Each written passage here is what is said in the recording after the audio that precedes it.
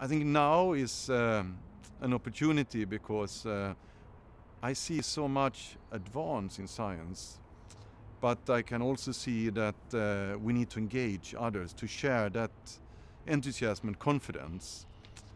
For science to succeed, we also need the right innovation climate and economic policy that can support innovation, create the right regulations, the right openness for science across academia, physicians, stakeholders.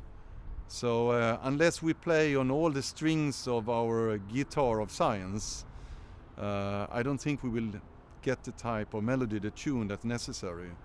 And the patients, they need to hear our songs. So in the end, that's why I think Science Now is a way to create that orchestra of people. It may not be that we currently are playing a perfect tune, but by spending some time there, it will come.